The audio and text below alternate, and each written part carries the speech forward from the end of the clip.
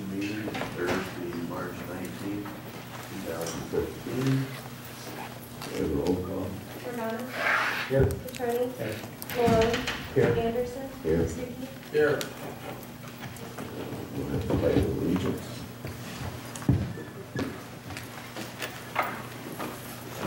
Allegiance to the flag of the United States of America and to the republic for which it stands, one nation, under God, indivisible, with liberty and justice for all. Item 1.2, adoption of the agenda. Is there a motion? So moved. Is there a second? Second.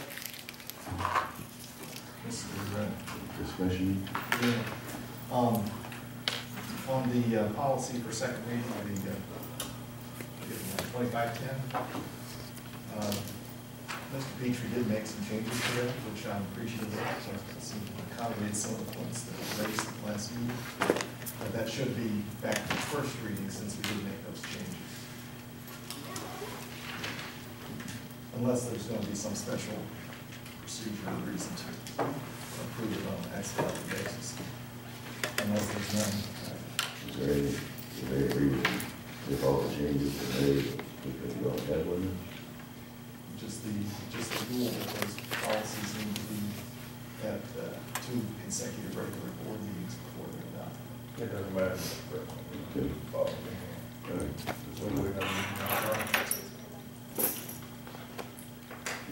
Notation ready. Go. Regano. Yes. Attorney. Yes. Malone. Yes. Anderson. Yes. Stuckey. Yes. Motion passes. Approval of February 26, 2015 meeting minutes. So moved. So is there a motion? Second? Second. Roll call. Regano. Yes. Attorney. Yes. Malone. Yes. Anderson. Yes. Stuckey. Yes. Motion passes. Is there item 2.1? Is there a report from the Springboro Education Association? You're fine.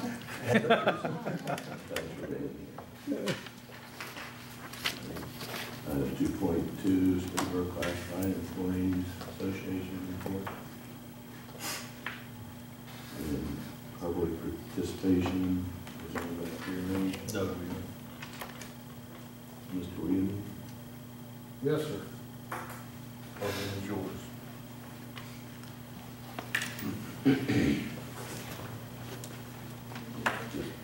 Yeah, I think if you just announce your name, address, and then we'll have a three minutes time.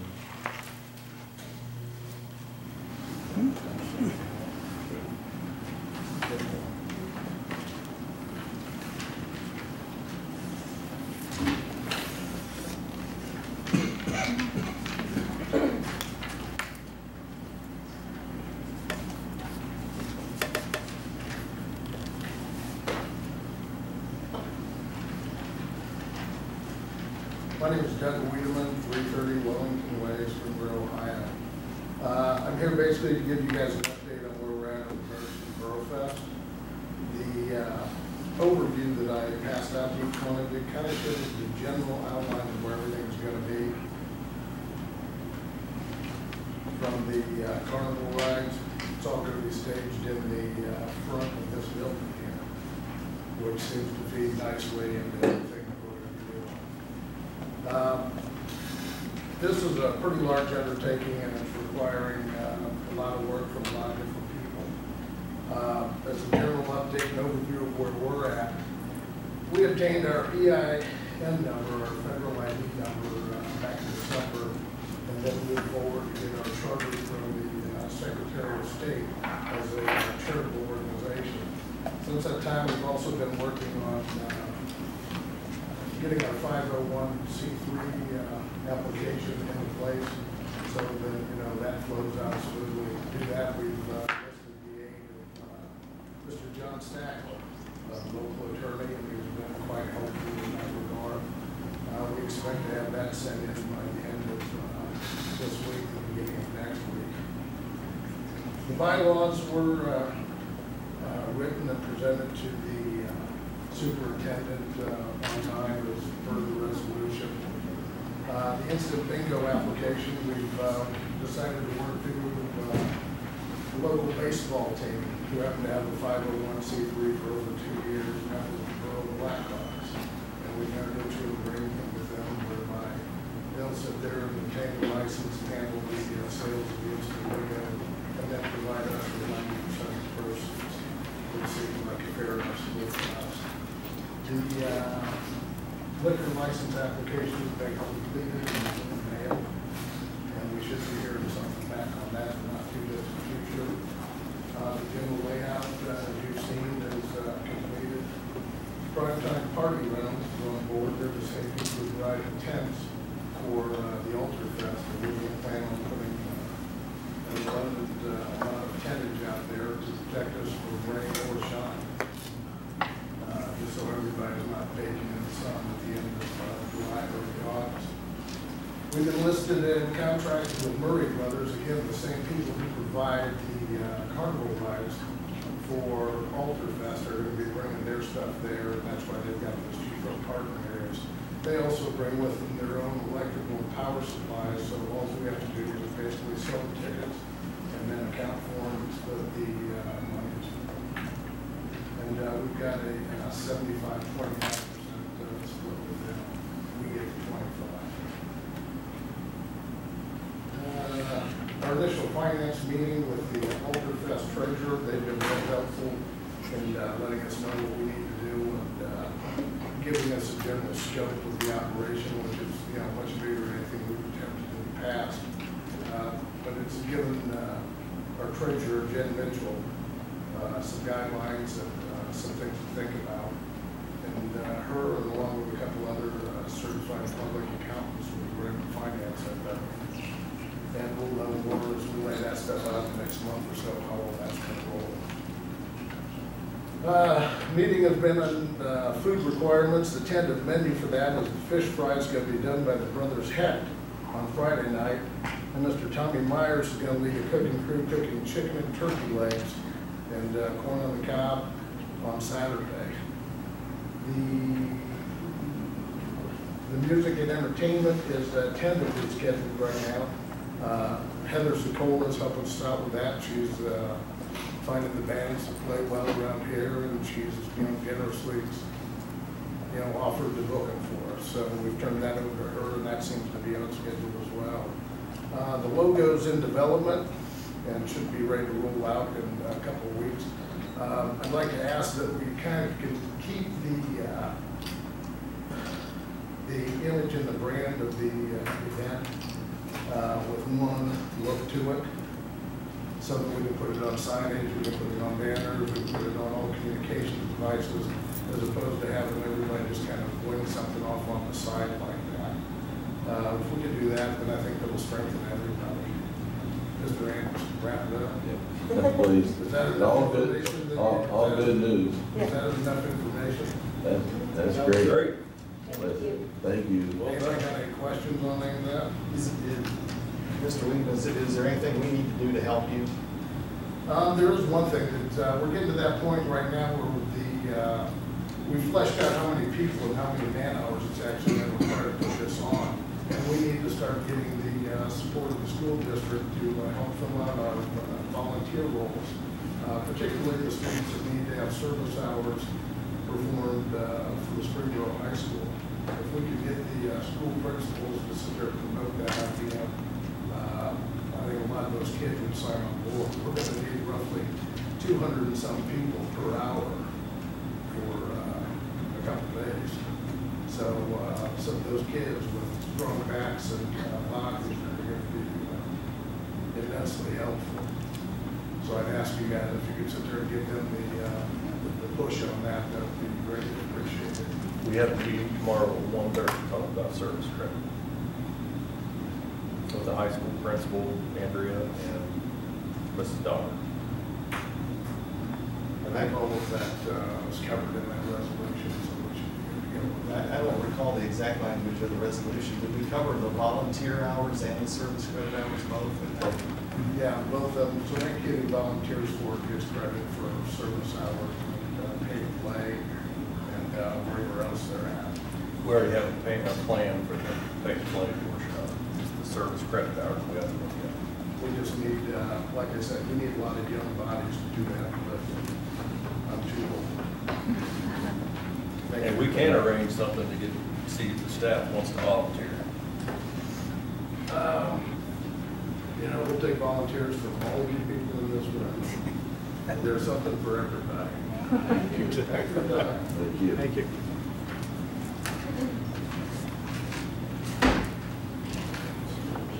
Move on to the treasurer's report.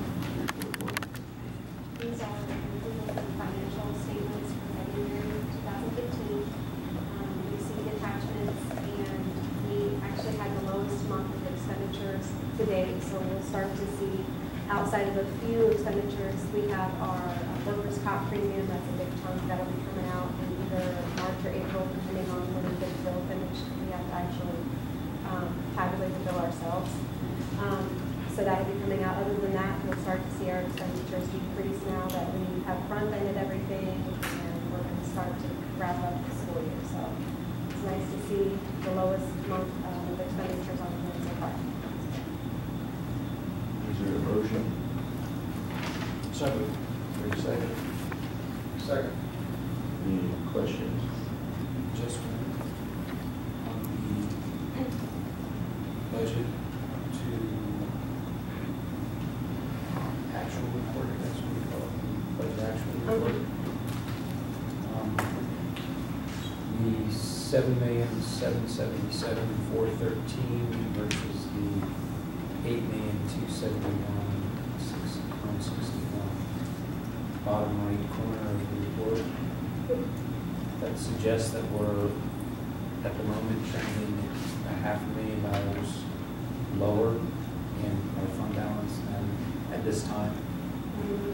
We're still going to be, because of the way this budget to actual, which isn't, that's why I don't like to use these, because it's not an actual representation, because we've already had our 2 months where we had 3 payrolls.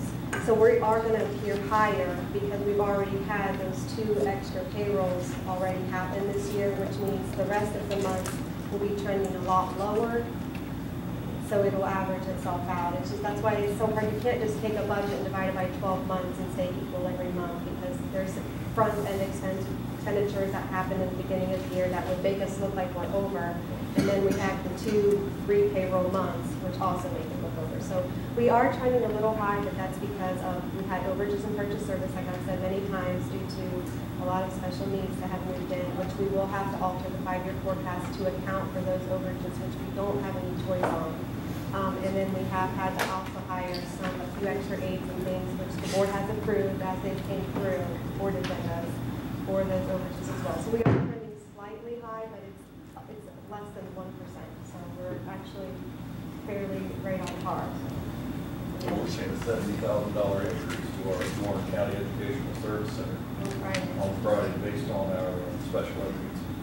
Two more kids move in the district $50,000. that require a social communication class at the ESC, and it's $50,271 for half a year. It's going to be in here later on. It's because we had to revise the contract for the ESC to do that expenditure. I guess, so you think that we are roughly, as of today, about $500,000 over our expenditures that were projected? It's about $350,000 over. It's not a half a million. It's about $350,000 over. Okay, I'm just trying to, maybe my math is wrong, 777,821. Like I said, though, Okay. we're not In balance over. off of that. Yeah, we're not over. When I look at where we're at higher versus actual, like I said, we can't just take it and divide it by 12 because there's expenditures that we won't have the rest of the year that we've already paid for previously. I understand, I'm just trying to. That's why I don't really like to use this budget. I created this because I knew you had asked for how we were doing to the 5-year, but That's why these things don't exist very often, because it's a false sense of things are way high, when really it's not, because it's not realistic to take a budget, divide it by 12, and assume that you can stay to that budget each month, because costs appear at different times of the year. And we have expenditures in August and in January that were far higher than they are the other months, because we had an additional payroll each of those months. So, Sure, yeah, I don't know anything about the dividing by 12 concept. I'm just trying to, it seems like this report is accurately reflecting some overage, perhaps not 400 plus thousand, but about 350. So it is a tool that is reflecting some overage. it does allow Thank us you. to kind of see. Thank you. Thank you, Mr. President. Roll call.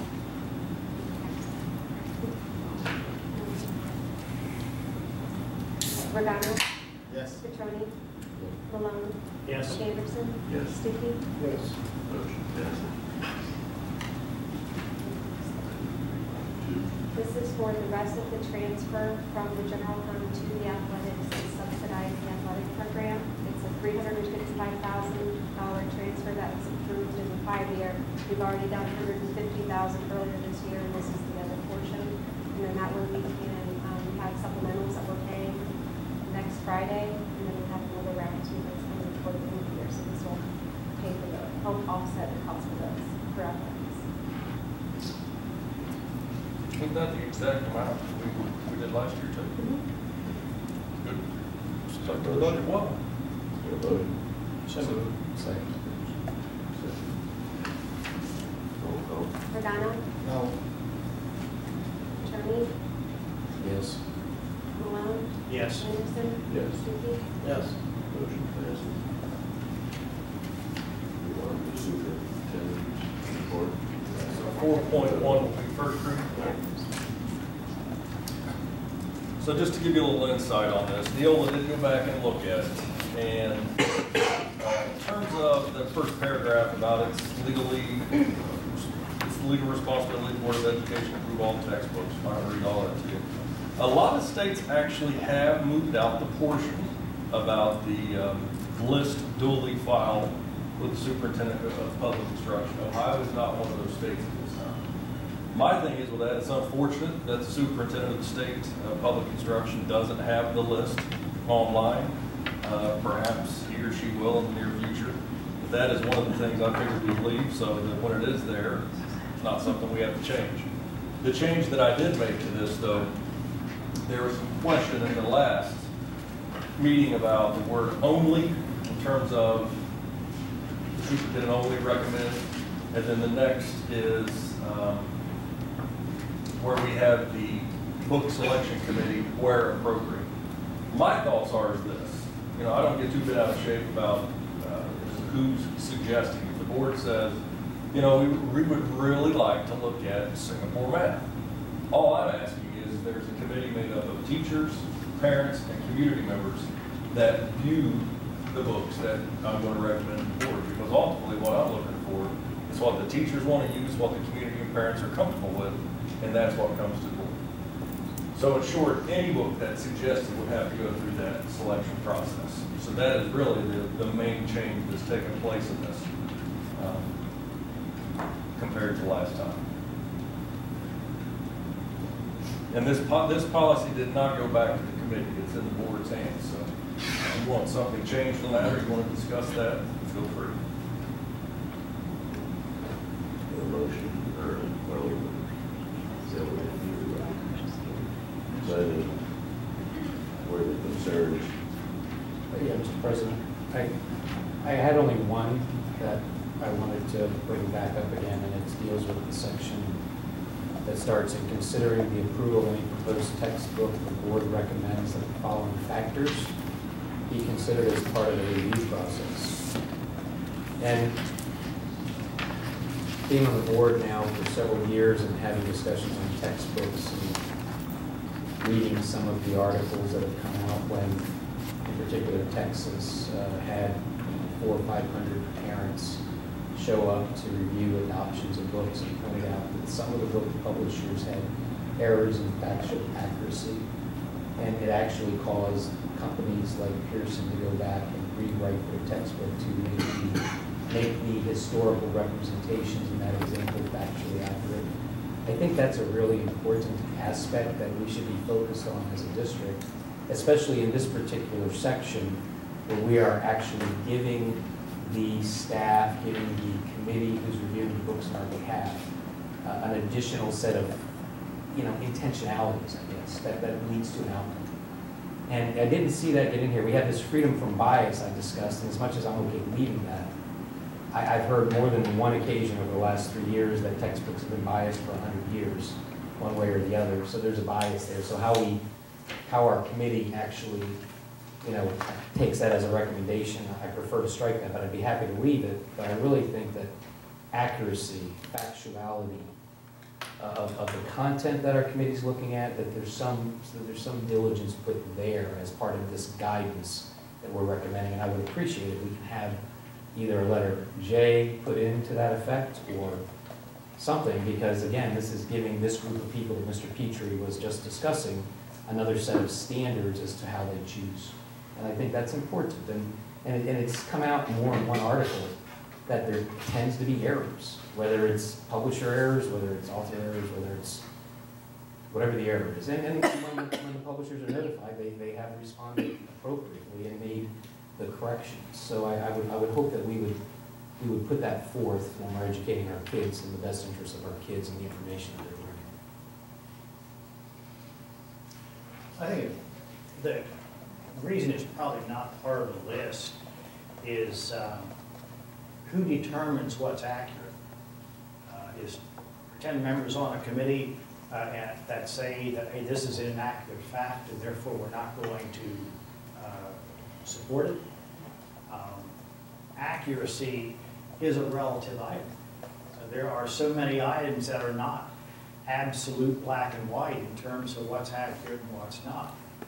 And especially in areas that are not necessarily perhaps science or mathematics. And so I honestly think the reason why accuracy is not on here is because it also can be very subjective.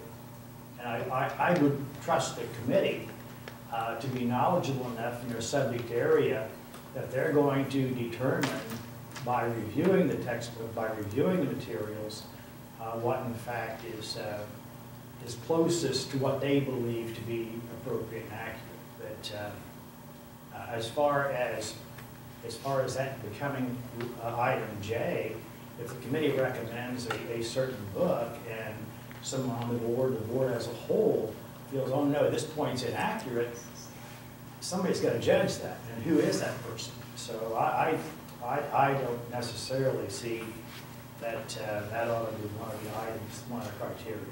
Yeah, Dr. Long, I know we'll always disagree on everything I recommend, so that's okay.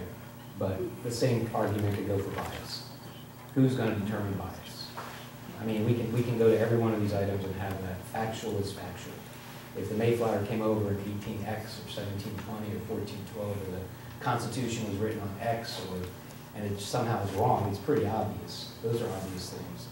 I'm not going to really debate it with you. I just feel accuracy and facts are important when we're educating our kids. I can see that's not important to you. I think. I'm sorry, Mr. Petroni, but that comment was uncalled for, and I take exception at it.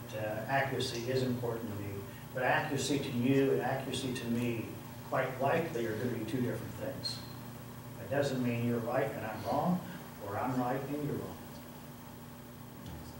Mr. Regano. Yeah, well, I guess, if the people who are doing the evaluation are evaluating the accuracy, I think they have to, right? Okay. What's the problem with adding it to the list? And we have a number of things that are subjective. I think that at least if we have, say we have a history book and we have a history teacher on the team, I think they're in a position to judge a number of these factors, most importantly, the accuracy. I think that they would do that, but I just think it deserves recognition on the list. And so somebody needs to make the call, and I think it's happening anyway. I just don't see the problem with adding it to the Can I just list. make a point to, the process, and we've been looking at it with the intention of trying to make it more comprehensive and supportive of, you know, the desires of the board. And one of the things we're going to do, and we're going to do that this spring, and would like to propose in the future for some consideration, is to have once a month review of any materials that we would consider. And in that process, have in our documentation per the evaluators of the materials an indicator that states, you know, some of those you know, those items. Because I think in that process, they do that currently through their evaluation. So it's a practice that's already taking place. Now, to say that everyone's going to read every single, you know, factual information, I can't say that that's the case, but what I can say is that, you know, I do believe that our teachers bring forward, and we you know, do due diligence to review that, so we can put that as part of our process as we evaluate. And I understand, you know, that you're looking at something that's very concrete, but again, how is that going to be determined unless it's, you know, you've got book companies that's supposed to have supportive personnel to determine whether or not this information is reviewed and documented accurately. You know, we probably could challenge pretty much any book that's out there to say that there's going to be some discrepancies with some of that information. So, I mean, I really feel like we're trying the best we can to put in some processes that will suffice that need to be accurate, if you will. So I think in that evaluation process, we can, you know, have that from within that process. I don't think that's not something that hasn't been done anyway. But we can document that, and we can have that documentation so that you can review that documentation if that's what you desire. You know, I appreciate that. The difference that I see, because that's down in the weeds, and as it relates to us as a board, we're actually delegating this authority, and as the delegating authority, this is a list of kind of board preferences, kind of. So the fact that it's a documented historical preference that you adopted policy and practice is wonderful. And my comments are not suggesting that it doesn't happen. I'm just suggesting as a policy maker, which is what we do, that we be very emphatic and codify it, so that in the future, when processes change, it's something that people can look at and say, hey, you know, not only do we have it in our process, but it's part of the board's agenda. So thank you. So, I guess I would have thought that it was the opposite, with content of accuracy, you know, would have been a given. I understand that in those examples you gave where the publisher then went back and made the changes, was it written or not written, do you know? Well, it was when Texas was adopting their entire program, they had a committee of, it was literally pretty Texas big, so it was big. And it was 400 people, families, and they found numerous inconsistencies throughout, whether it was the parents or whether it was the teachers. And I don't have the specific date, we could probably Google it and see. The only point is that the obvious is there, but maybe it's there, right? So if we were to add J, is that content accuracy? Is that part of what Ms. Strickberg has added as a directive in her book get adopted here as a J, so that it comes out of the administrative side and comes to the policy side. So that is never forgotten. Again, you know, it's a historical. Keep in mind, Mr. President, on our digital books, if at any time there's something in there that's inaccurate,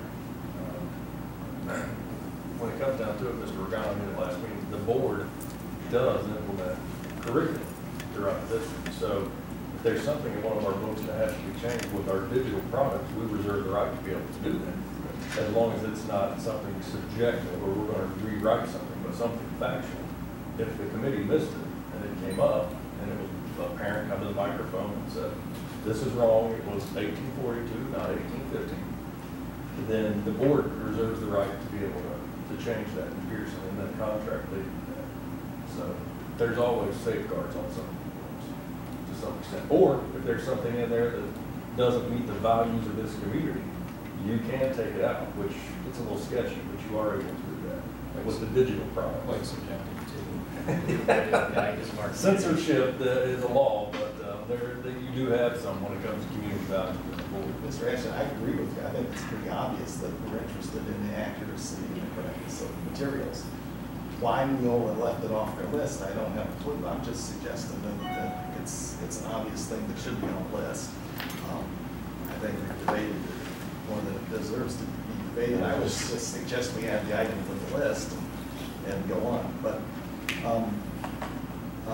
and just in the interest of the policy being precise, back on the issue of this no textbook will be approved, which is not on a list duly filed in the office of the superintendent of public instruction. You know, out on the ODE website, there's this page, and they've put it in big bold print at the top of the page. Ohio Department of Education does not approve textbooks or maintain an approved textbook list. If we were to adopt this policy and abide by the letter of what we adopted, we would never adopt a textbook because this list doesn't exist. And so I just point that out for consideration.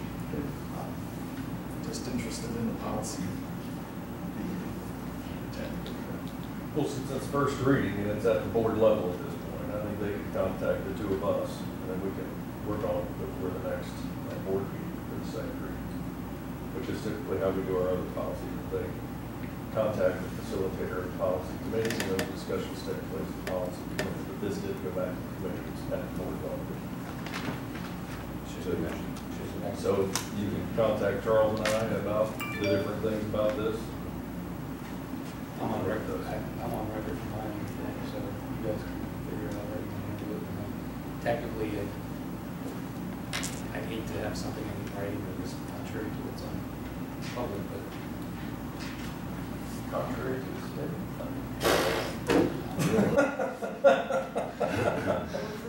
you know, it just, the facts are there. be the first or last time. Yeah, I know, Well, I think we have to let's go on to item 4.2, first reading.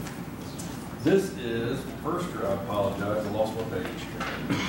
First reading of the early entrance policy. We did take this one to the committee. Ms. Springboro and Ms. Cook have worked a lot on this. They presented it to the committee, took some feedback, and then submitted the final to me, and that's what you see here today. I definitely will defer to Ms. Springboro to answer any questions you have about this. All right, well, what we did was we took policies 5112 as well as 5408 and looked at the two of them as they kind of had some, they kind of coincided in some areas. And so what we did was we took the early entrance age policy and basically pulled out some of the language that was duplicated in the 5408. 5408 was, which is the academic acceleration, early entrance to kindergarten and early high school graduation. And that was revised in 2014. And the early entrance, what we looked at is some of the duplication that was in that policy and some of the language that didn't necessarily need to be in the early entrance policy and pulled that out. And then what you see in the red is basically a reference to this particular policy, which is the 5408, and just kind of assured ourselves that we were meeting specific requirements for early entrance. So we wanted that policy, the 5112, to be very specific to early entrance. So any changes that are in there, which are in the red, short of what was struck out, we added in to assure that we were meeting the requirements for early entrance. Is there a motion? So any discussion or questions? Just a question on a deletion, again, not maybe.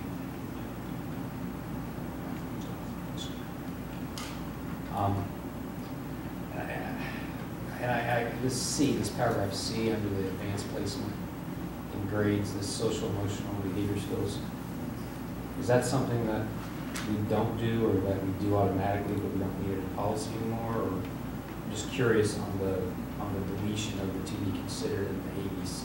Well, we, you know, we don't want to hold children out for anything that is, I mean, it is part of the process, is part of the evaluation of early entrance, but it's not one that is, quote, required or not required, if you will, for the early entrance. It is a consideration, obviously, but it's not one that is specific to meeting the requirements for early entrance.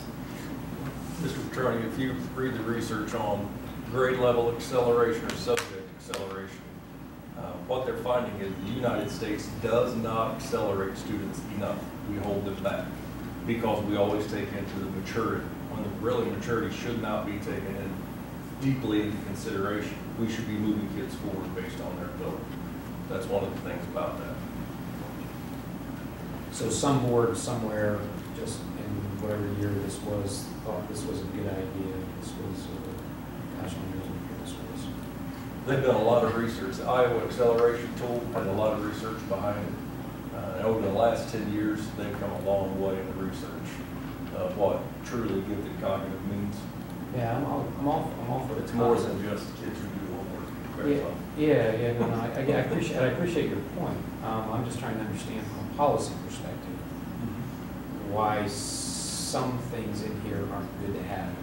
I think you're saying it's operationally, not policy, is what you're saying. Because somebody thought this was a good idea. Like, right. That's all. Before my time.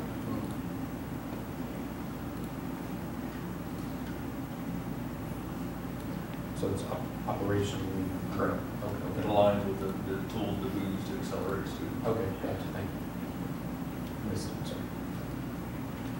Thanks a lot. Any other comments? Okay. Move on to. Okay.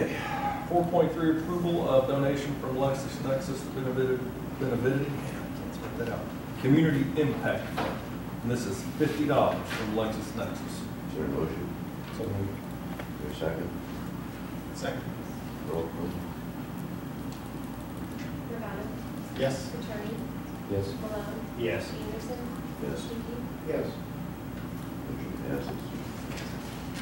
4.4, this is my recommendation to approve a donation from Springboro Athletic Boosters for $14,420 for a new pole vault landing pad system and $980 to purchase new boys tennis uniforms.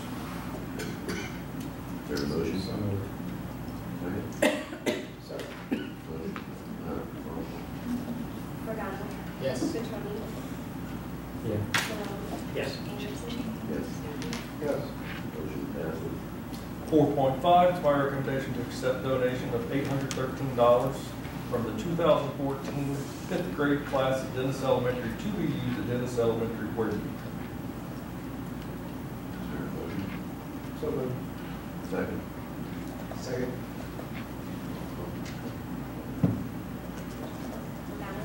Yes. Petroni. Okay. Malone. Yes. Anderson. Yes. Stuckey. Yes. Motion passes. 4.6, it is my recommendation to award a 3-year limited contract for the following administrator. John Pennell, business manager, to 260-day contract effective August 1st, 2015, expiring July 31st, 2018. Is there a motion? So moved. Second? Second. Roll call. Regano. Yes. Petroni. Yes. Malone. Yes. Anderson. Yes. Stuckey. Yes. Motion passes. This is approval for contract renewal with Diane Stacy. 3-year contract, 220 days, effective August 1st, 2015, commencing on or ending on July 31st, 2018. Is there a motion? So moved. Second? Second. Roll call. Yes. Tony, Yes. Malone, Yes. Anderson, Yes. Stuckey. Yes. Motion passes. 4.8, my recommendation to award a 2-year limited contract to Brooke Coulter. She's the assistant principal. It'll be a 2-year contract, 220 days, effective August 1st, 2015, ending July 31st, 2017. Motion. So moved. Second. Second. Roll call. Regano, Yes. Tony, Yes. Malone, Yes. Anderson, Yes. Stuckey. Yes. Motion passes. 4.9, my recommendation to award a 2-year limited administrative contract to Mr. Michael Myers, assistant principal, 2-year, 220-day contract effective August 1st, 2015, expiring July 31st, 2017. Motion. So moved. Second. Second. Roll call. Regano, Yes. Tony, Yes. Malone, Yes. Anderson, Yes. Stuckey. Yes. Motion passes. 4.10, it's my recommendation to award a 2-year limited contract to Mr. Matt Lewis, athletic director, 2-year, 260-day contract effective August 1st, 2015, expiring July 31st, 2017. Motion. So moved. Second. Second. Roll call. Regano, Yes. Tony, Yes. Malone, Yes. Anderson, Yes. Stuckey. Yes. Motion passes. Congratulations to all those administrators. Back for more. 4.11, this is the approval of the Springboro High School band to travel to Florida March 26th through April 2nd. The trip is funded by the band boosters. Is there a motion? So moved. Is there a second? Second. Roll call. Disney World. I'll put it right. Disney's Performing Arts on Stage, Universal Studios, Harry Potter, Cocoa Beach. So they are going to have a good time. And the whole itinerary is moving. Roll call. Regano, Yes. Tony, Yes. Malone, Yes. Anderson, Yes. Stuckey. Yes. Motion passes. Okay, 4.12. Approval of revised services with the Warren County Educational Service Center for 2014-15. Some of the changes you will see is the social communication classroom. It is $42,525.88 per student. And yes, that is one of the main changes. Also, our SED unit seats, we have added another there as well. So as our population is increasing to some extent, our special ed population is certainly increasing. Is there a motion? So moved. Second. Second. Just a question. Is this the only provider of these services available? You know, we could bring some of these in-house, and Mrs. Benson is exploring that. The thing is, we really don't have enough kids yet to be able to do that, because if you brought, for example, an SED unit back into the district, you would probably need 2 teachers and 3 or 4 aides. I mean, these are severe need students, severe. So it takes a considerable amount of staff to bring them in. Now, if we got to where we had 15 or 16 students who are SED, it would probably be cost effective for us to bring kids back into the district. To also answer part of your question, although we are looking at how to support more of our students in-house, to answer your question, yes, we do have other providers. We go through Montgomery County ESC for some of the provisions, and we do have some other, like ABS, which is right outside of Springboro, deals with some of our severely autistic students. So I'd be happy to provide you with a list, but yes, it is not solely Warren County, if that's the question. Wasn't singling out, just more of a question, thank you. Just another mathematical question on occupational therapy. Is that 130 days or 13 days for teachers? Do you know? 130, I believe. Because what we do is we hire our own speech people for our services, but we have OT and our occupational therapy and physical therapy through Warren County. So it'd be 130, it's not 13. Okay. So again, I do commend Ms. Vincent. She has went through and looked at other options for this, but we're still right at that line of, we just don't have enough yet to branch off into doing these ourselves. I've worked with districts, Preston, Lakota, they have a lot more kids, and we have these in-house within our villages. So we'll get there for the next 2 or 3 years. Roll call. I'm sorry. Since you pointed it out, Mr. Petroni, I'm not understanding that table that Mr. Petroni just referred to. For example, physical therapy's on there, 7 days, $114,000. The treasurer lady might know, because she goes over these very closely. Go ahead. It actually, you're right, and you're right, but it is.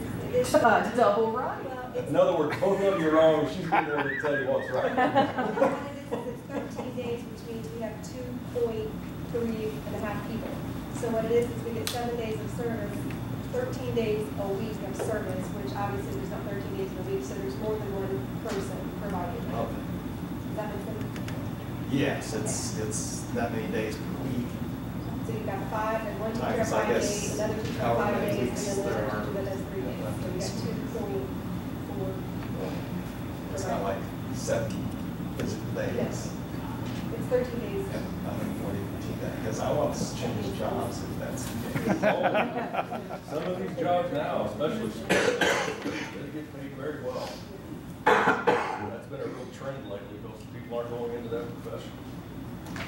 Roll call. O'Connor, Yes. Petroni, Yes. Malone, Abstain. Anderson, Yes. Stuckey, Yes. Motion passes. Move on to Director of Human Resources. Report.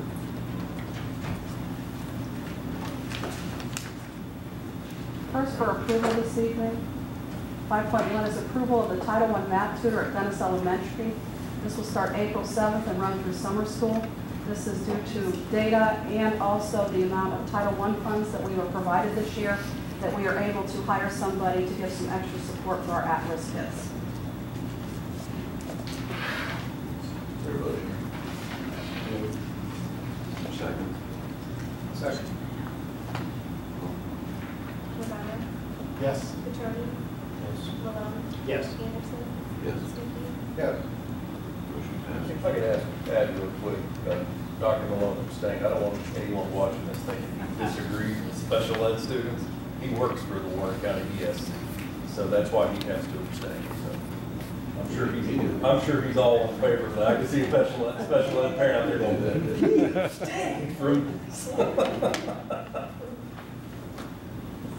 Item 5.2. 5.2, tonight, gentlemen, we bring forward approval of a contracted service for special education for a school psychologist. We are getting to be very well known, and not only do we hire great people, well, we rehire people. This is Mrs. Shell. She used to be at the high school. She retired. We're retiring her for 2 to 3 days a week at the junior high through the end of the year to help out with the rest of our ETRs for our special education students. Motion. So, Second. Second. Roll call. O'Connor, Yes. Petroni, Yes. Malone, yes. Anderson, Yes. Stuckey. Yes. Motion passes. Item 5.3 is another approval of a contracted service. This is going to be for 1 day a week. This is also for school psychologists, and this is going to be primarily for the elementary and some overflow for our high school. Is there a motion? So moved. Second. Second. Roll call. Let's go out of order because this one doesn't have a motion. So, Petroni, O'Connor, Yes. Stuckey, Yes. Anderson, Yes.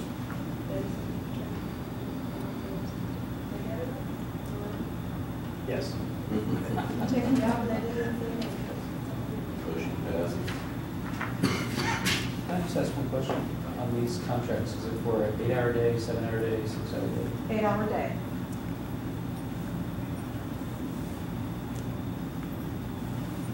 Takes anywhere from 5 to 12 hours to do the testing, which takes a few hours, and then the write-up of the actual paperwork that we need for the state. I was just curious what the daily rate is based on. You want that job? No. Just looking at the ad, I'm just trying to understand what. 5.4 this evening, approval of the personnel report. For the superintendent, we are asking approval of 15 items. I would like to point out item 1 as approval to accept the certified retirement of Molly Ray. She's a high school health teacher. Over 30 years, she wrote the nicest resignation letter with pretty little pictures and everything on it. She's very excited, but is just a stellar teacher in this community. Has done a lot of things through the high school. I know, as Dr. Malone knows, has run a lot of the clubs and does a lot for the Alumni Association. So we wish her well in her future endeavors, and thank you for all of her years of service to Springboro.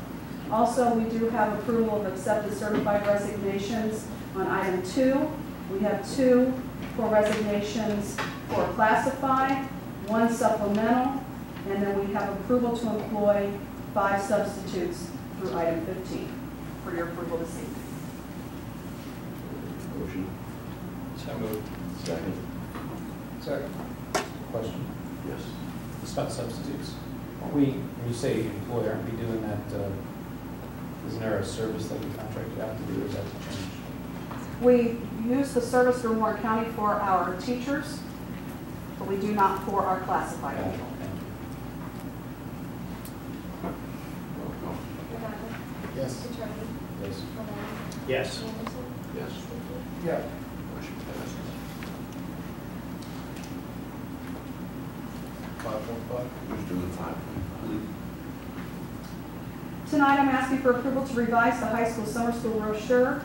It is adding a position, and that's to revise and add a position for the financial literacy. As you will recall, that is a credit that we have to ensure students get in order to graduate. Is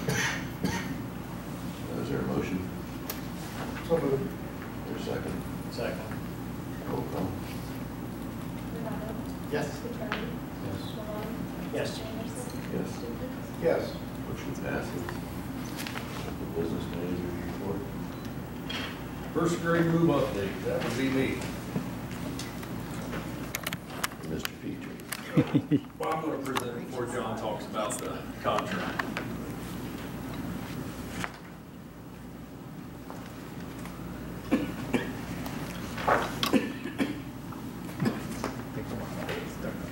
John.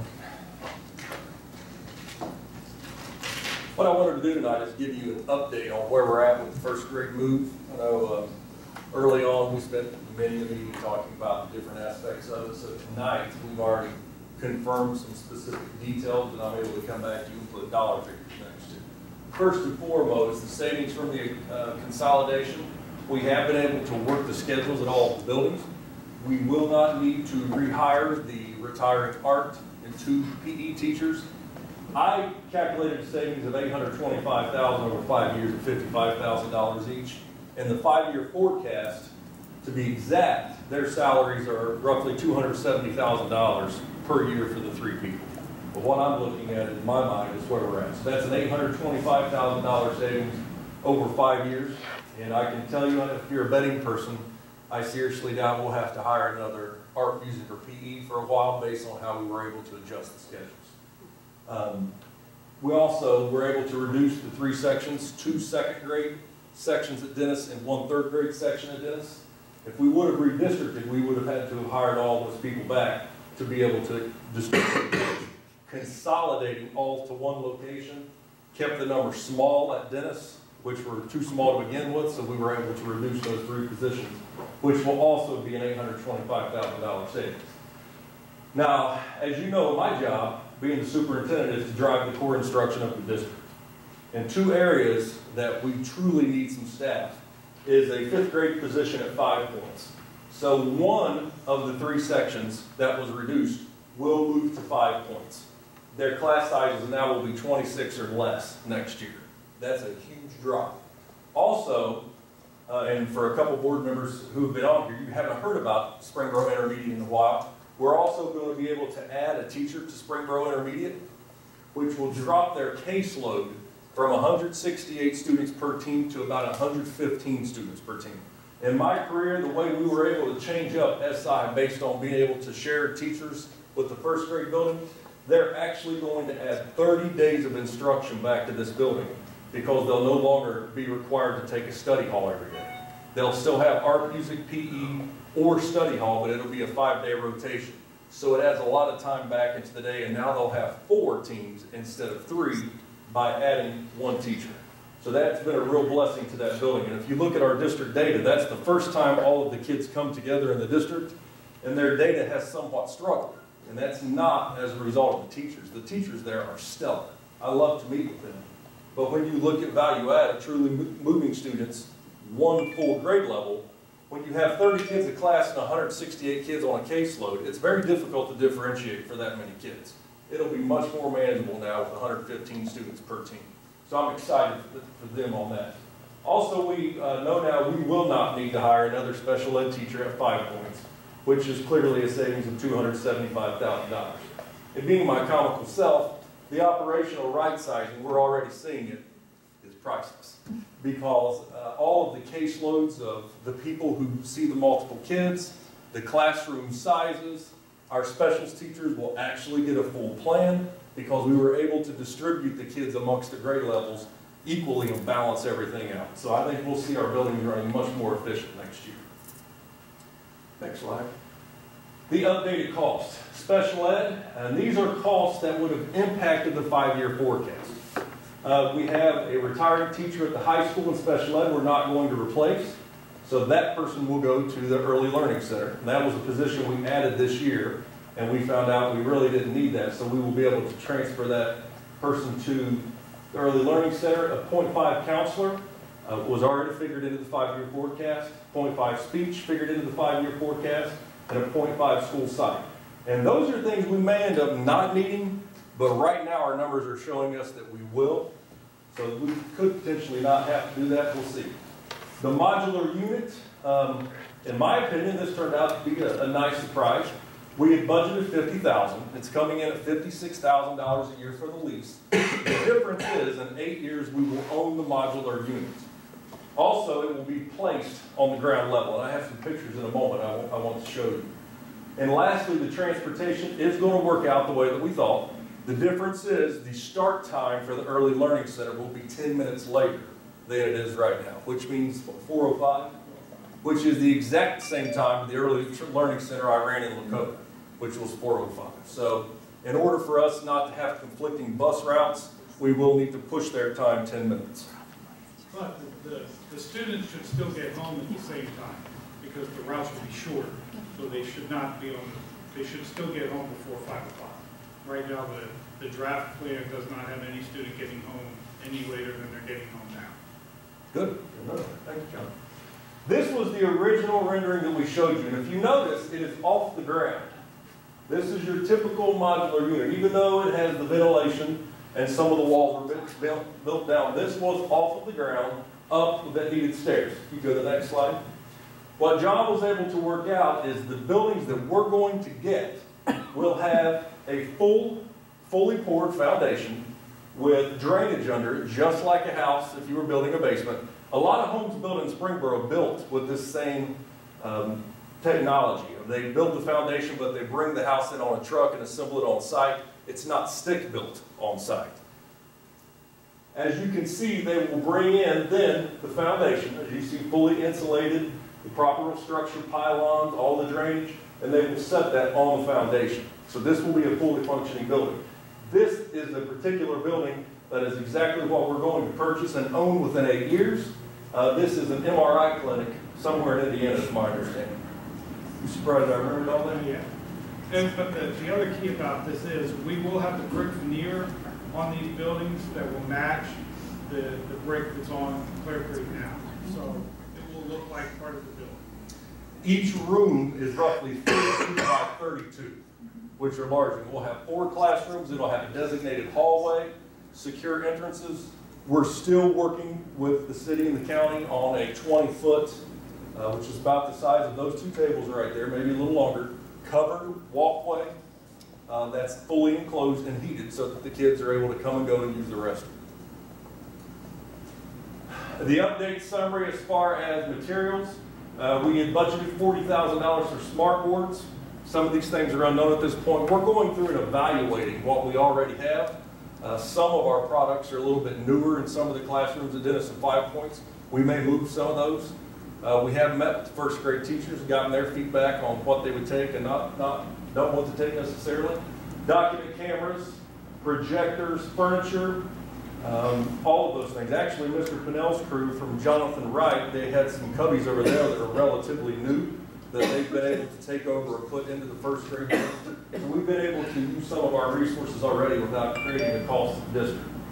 The installation of this will be $75,000. We had budgeted $50 to $70, so it will be a one-time cost of $75,000 for the installation, which is pretty reasonable considering a 2,000 square foot basement this day and time is about $35,000. Moving staff will be about $10,000. The teachers will get a $250 stipend for the ones that we're requiring to move to the first grade building, because those are, we just told them, you will be repositioned. So they will get $250 to move, which if you've never moved a classroom is about a 4-day process, especially in first grade because they have rugs and knickknacks everywhere in the world, so it will take some time. John's already ordered the boxes and they're good to go. Lastly, the kitchen update, $75,000. It's coming in right where we thought it would.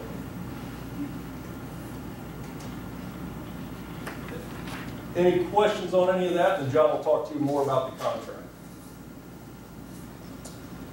The only thing that seems different is we're now owning this building forever, because I remember this was a temporary decision that we can eliminate the property anytime.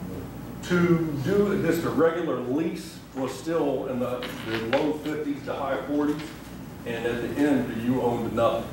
For $6,000 to $7,000 more, we were able to own it in the end.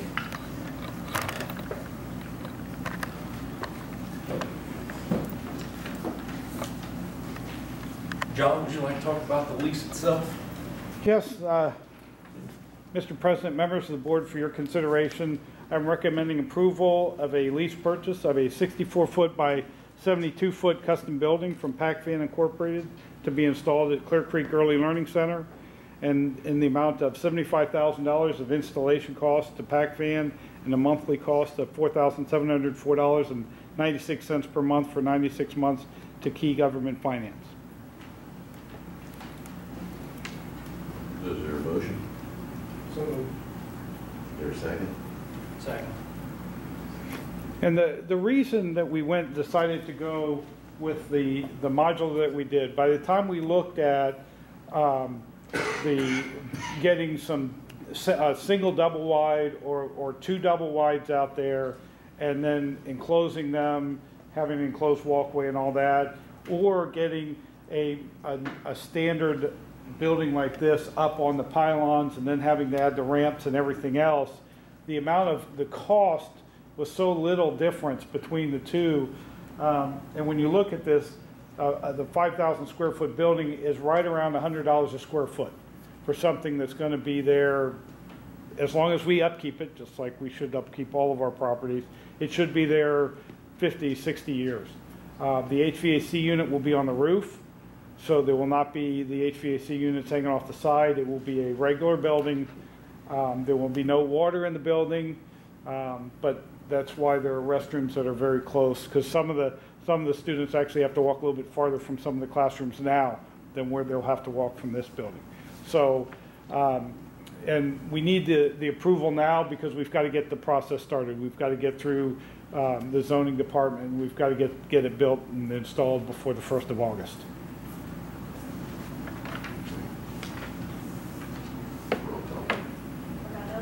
No.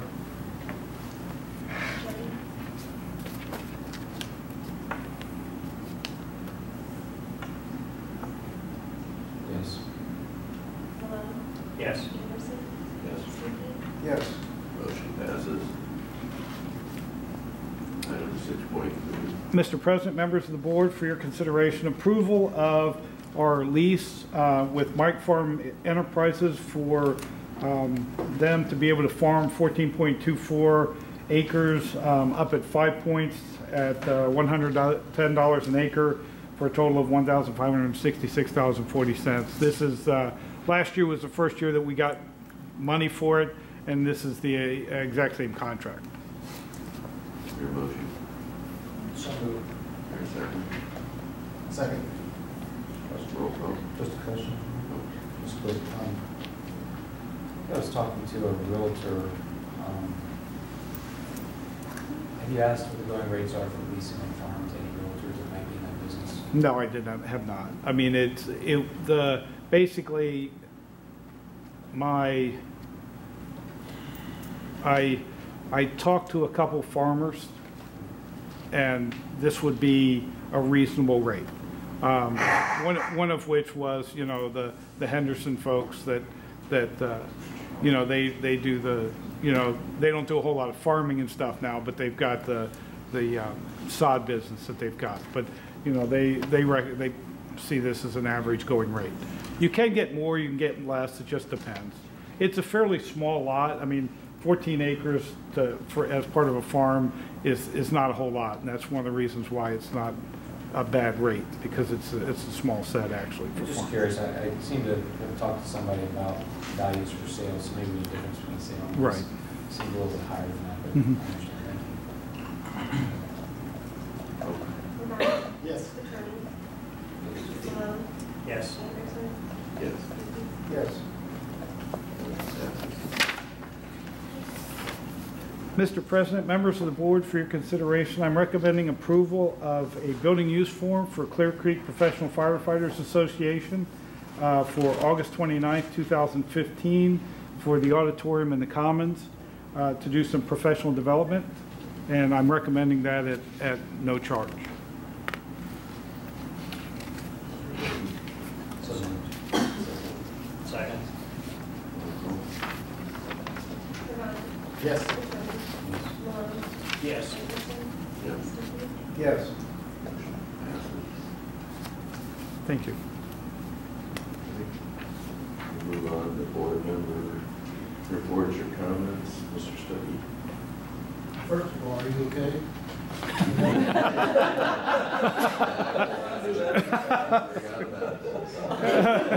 Woke everybody up real quick. There's water if you got a hair ball. I saw Mr. Petroni look down A couple things. I want to congratulate Molly Ray on her career. I've worked with her the whole time that she was here. Wish her the best. Second thing, our hometown expo, are you going to talk about that? A little bit. Okay, I'll let it go then. Fill everybody in on that. And then the third thing, wish our spring sport coaches and teams the best. We'll be getting started here probably within the week. So, thank you. No comments. Thank you. I'd just like to echo about Mrs. Ray retiring, and she truly is a special individual that has contributed so much to the high school, to the district, and the community during her tenure here, and she will be greatly missed.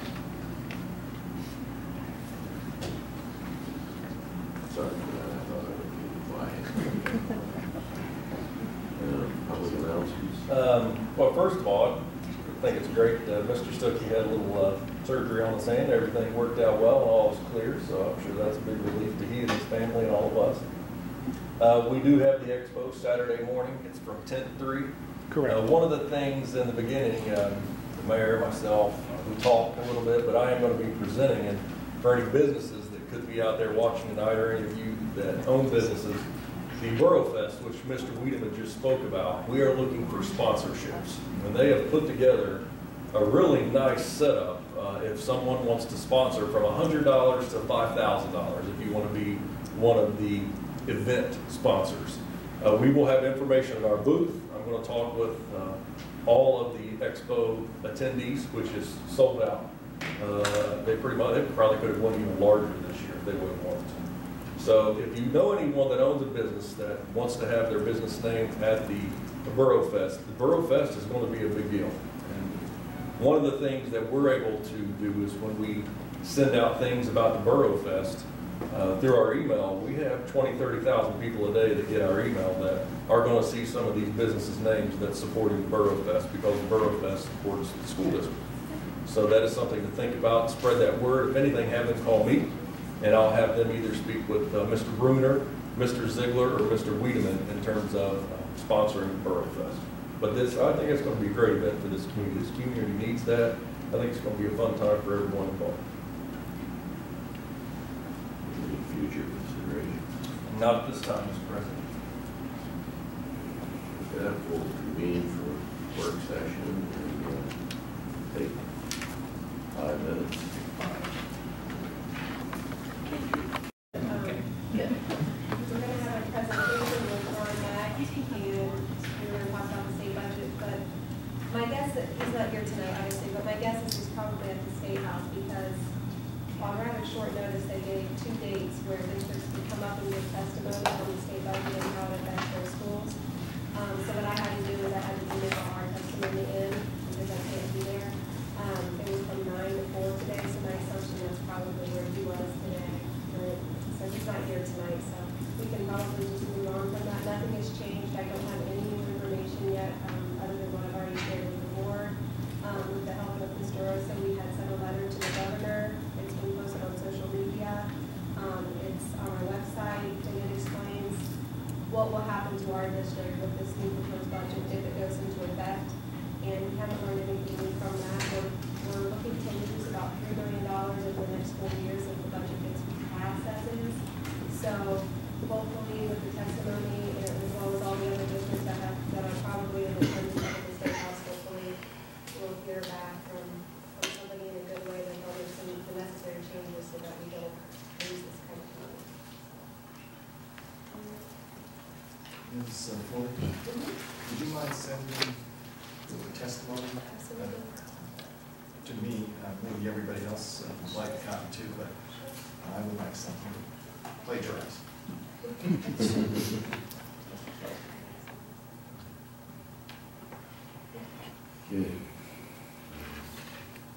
Mr. Cannell, you have Mr. President, members of the board, just for discussion today, the gentleman from Side Effects came to us a couple months ago with a recommendation that we create apps for the district and maybe the schools and all that. And we met with him and the gentleman from Fast Apps to look over what they have, and Karen DeRosa was in with this and has done a tremendous amount of work on this. So we're at the point now where we're ready to push forward with it. And so because it is an additional contract that has Side Effects involved, that's why it's being brought to you, because any of the additional sponsor type things that Side Effects does will be an addendum to their contract. So that's what this will be. And this addendum, basically what they do is they'll be taking a certain amount of money from the advertising directly to the company Fast Apps until that company has paid back how much they put into developing the app. And at that point in time, then it starts to come back to us. So the first attachment there is the contract, the addendum with Side Effects for that. You'll see the second thing that's on the board agenda is the projected school revenue, and that's based on, if you look on the screenshot there, we believe that those screenshots are a little bit more percentage-wise ads than what we've seen and what we would like to see. Based on that, if you look at the homepage, it's 42.5% ads, and that's not what we've seen to this point. Number one. Number two, I don't know if that's enough. I don't know if we'd sell that many ads anyway to get that. So those are the things that Karen DeRosa is working very hard with them on.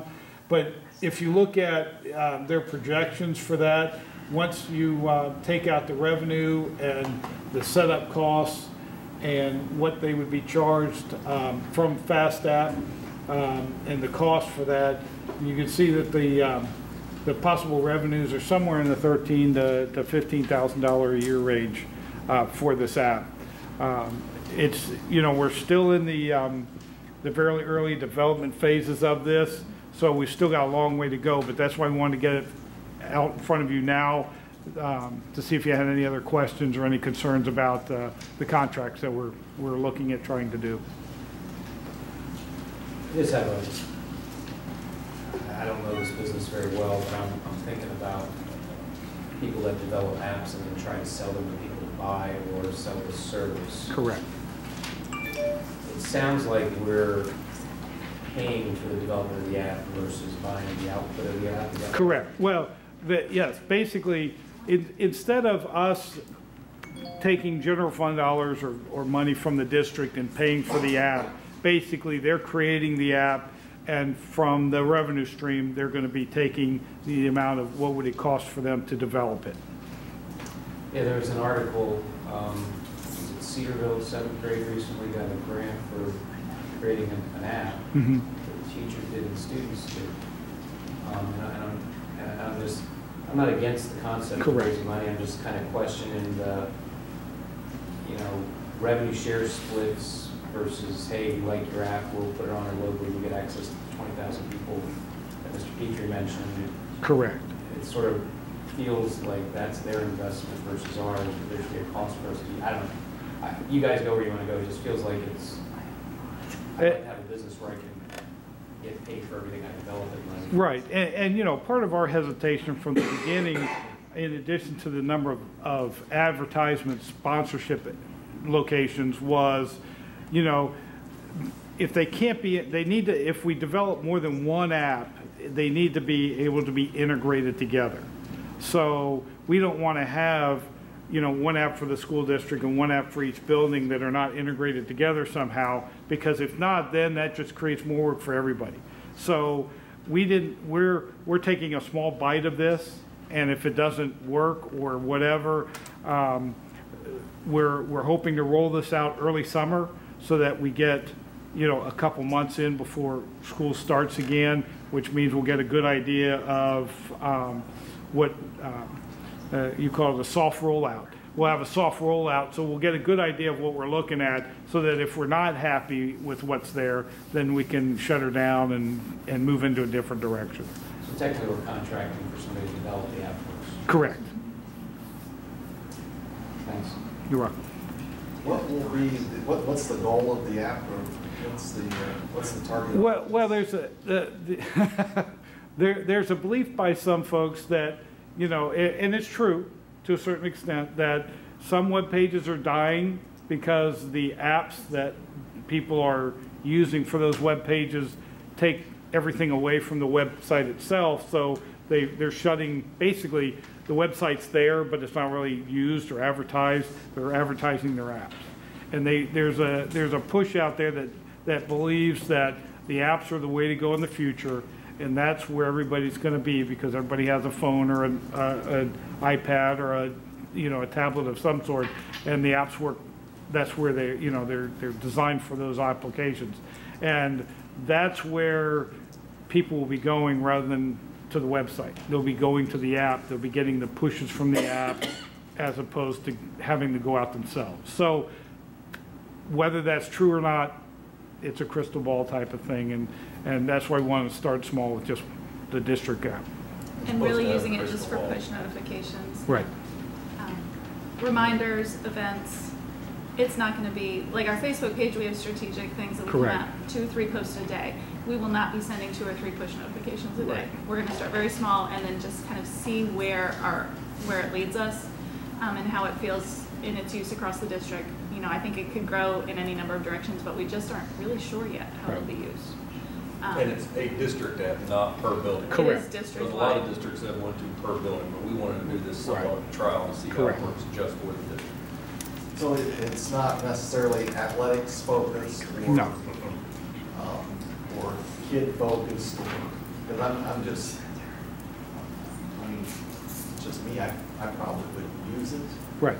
but I know that every kid around has got a phone and they're all over these apps. Right. Well, and that's why I said, that's why we'll know once it's implemented, and see how it flows, because I do think that we'll get more out of the younger folks than we do out of the older folks, but because even on my phone, a lot of times I'm on a regular website rather than the apps, but that's just because that's what I'm used to and I haven't made that change yet. Right. And the district did have an app about 3 years ago that linked back to our website, but we didn't maintain it. There were no push notifications affiliated with it. This will be very deliberate and strategic in how we use district-wide messaging, but again, probably for a younger demographic. Right. And still maintaining then our other channels. But they'd all work together. They're all going to be linked together. Right. So do the ads get paid, I'm sorry, the revenue that comes from the ads, is that a per view, or is that really not even in our domain, or? Well, the ads are by location, by size, and they're paid for a certain length of time. And then there's, for each push notification, there can be ads also. So, and the ads that are on one page are some of them are constant through each other section, and some change. So that's why it just depends on where it is. Okay, so it's not like a per click kind of thing? Correct. And, okay. Thanks. So I'll just be able to get on there and push something out every time I have to. You're going to hide it from me, aren't you? You know, Yes. Go, hello everyone, how are you today? You are not going to have the password, Todd.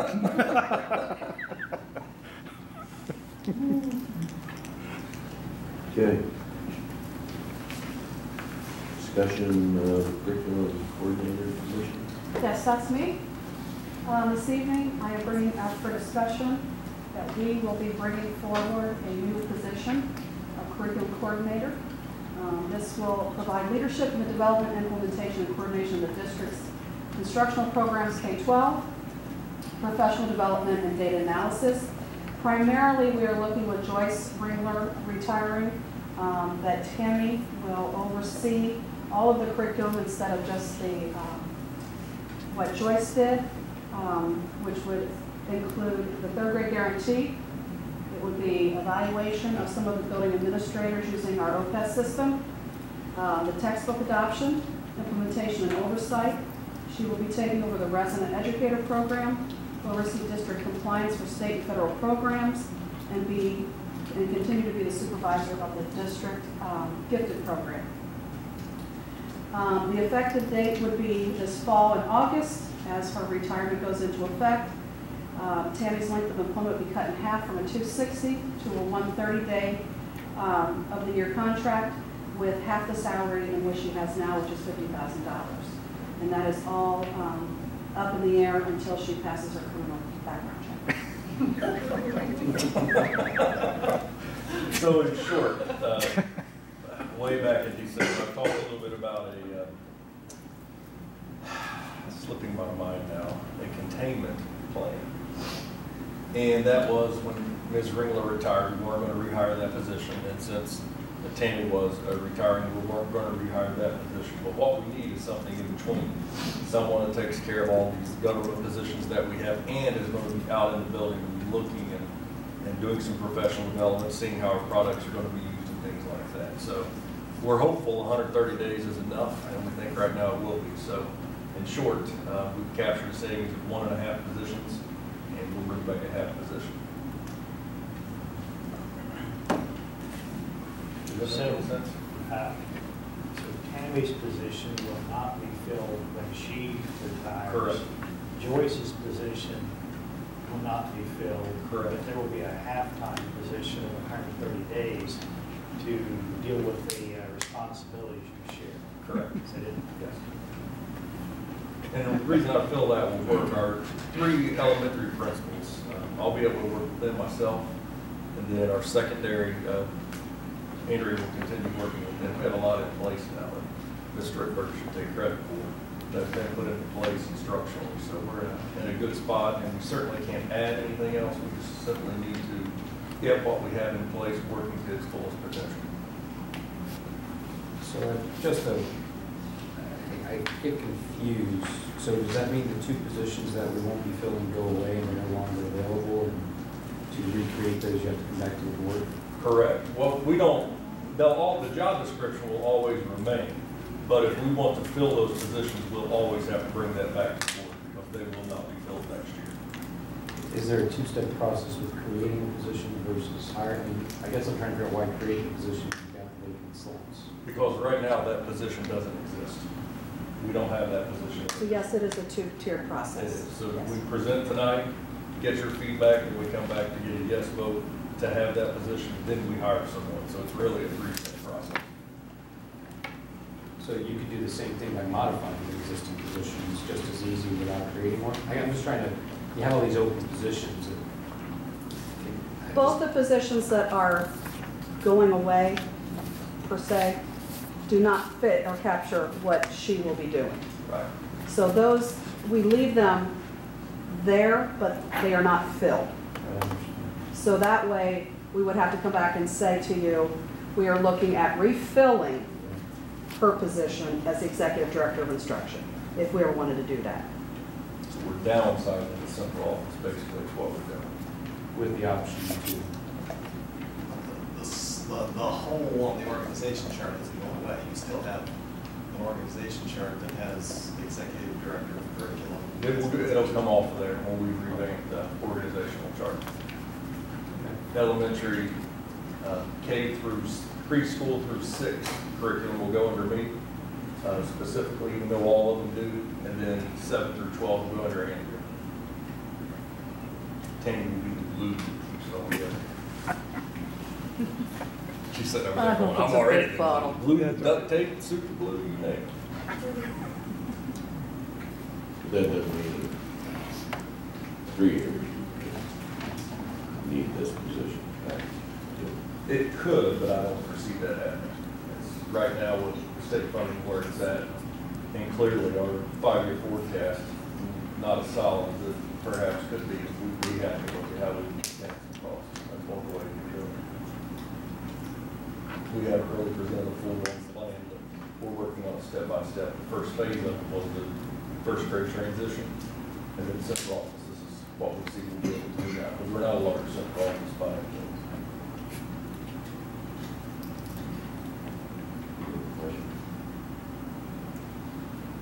Okay, any public participation on the work session items? Discussion of old business, or any other business. We don't need executive session. So we don't need executive session. Is there a motion? Chairman? so moved.